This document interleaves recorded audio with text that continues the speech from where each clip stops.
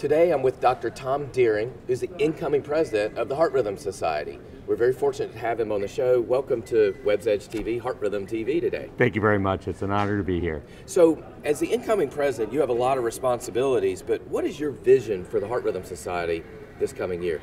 The Heart Rhythm Society, as you know, is the leading organization for arrhythmic issues in the world.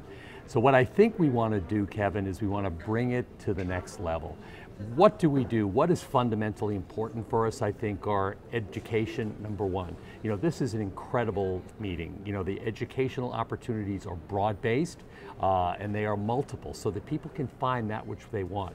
So I think what we want to do is, number one, is continue meetings like this, continue to engage our other societies who perform meetings and continue those educational efforts. We do a lot of collaborative efforts, a lot of collaborative meetings with other societies. We want to grow that.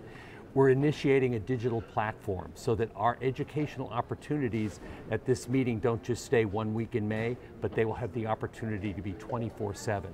We want to change those particular educational efforts that come out of meetings like this, and we want to make it something that people can use to influence how they do practice. So taking education from how we are knowledge-based, how we learn at an institute, how we learn at a week, and making it an incredibly large operational effort. I think another important thing is, you know, we've got hundreds and thousands of people who practice electrophysiology around the country.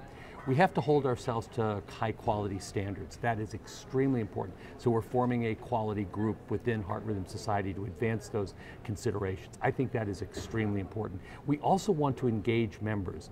You know, if we don't keep the younger generation involved, active, and contributing, our society and our specialty won't have the progress over the next 4 decades that it has had in the past 4 decades. So I think those are 3 very important things that we need to do. And if we can accomplish those, I'll be very, very happy. You know, I've been a member of the Heart Rhythm Society since I was a fellow at Duke back in the late 90s. And you're timing yourself. Yes. And then one of the things I remember back then was the buzz surrounding the research at the meeting. I have not seen buzz at a meeting like this year since Made It 2 was released, as we anticipated the release of Cabana. What is, you know, in your mind, the most exciting new developments in EP in the coming year? Well, I think you made a very important point. I remember back, you know, when Made It and Must came about, and that led to a whole series of, you know, changes. At that time, you know, devices were predominantly for secondary prevention, right. And we didn't do that many of them. Based on those landmark studies, primary prevention, as you know, became probably the main, you know, utilization of devices over the short period of a year or two, and certainly is now. I think Cabana was a very, very important late-breaking clinical trial. We certainly need to get the document. We need to have the paper out so that we can review it in more detail, and we have to have those sub-study analyses that, you know, Doug is, you know, going to work on. But I think several key messages came from Cabana. Number one, you know, we see that it is safe. You know, when done by the right people at the right time, atrial fibrillation ablation is safe. So I think that's an important message that we need to get to patients. Number two, it is the same, essentially, if you look at the intention to treat, as is, you know, medical therapy. So that leads to what is becoming, you know, the shared decision-making opportunity. So as a patient, I think if you're having atrial fibrillation, the conversation has to become, is atrial fibrillation ablation right for you? Are drugs right for you?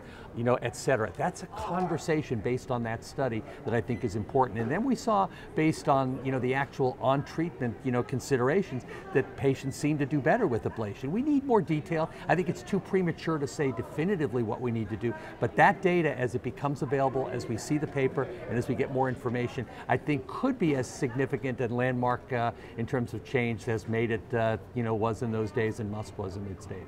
Yeah. You know, one final question. You mentioned the future of the society is the young people that are coming through fellowship and are new members now. What advice do you have for young EPs when it comes to engagement at HRS? I think that's a very, very important question. I think there's a number of ways in which young folks can and should get involved.